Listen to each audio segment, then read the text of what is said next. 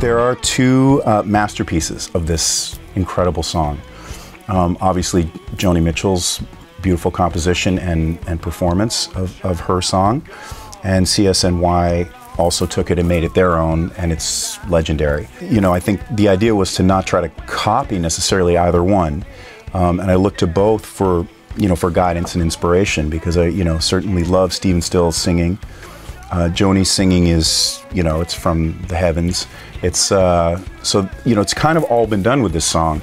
So I really looked to both of them and just sort of tried to get a balance. In my estimation, you know, certainly, and many others, Joni Mitchell and as well as CSNY, these are kind of like masters of the universe. So, you know, hearing this song, and I think the message within the song is something that resonated with me at my core, and the whole reason that, you know, that I'm playing music in the first place. And I think just the energy and the spirit of this song, it's a perfect vehicle. So I think the approach, you know, was really just to be as honest as I possibly could be. It took a minute, and I just picked up my National resonator guitar and sat outside and started kind of thumping on it. And I didn't try to overthink it, didn't try to get clever. It's actually kind of, it's just real straight rhythm, and that was sort of the approach, just keep it simple and play from the heart.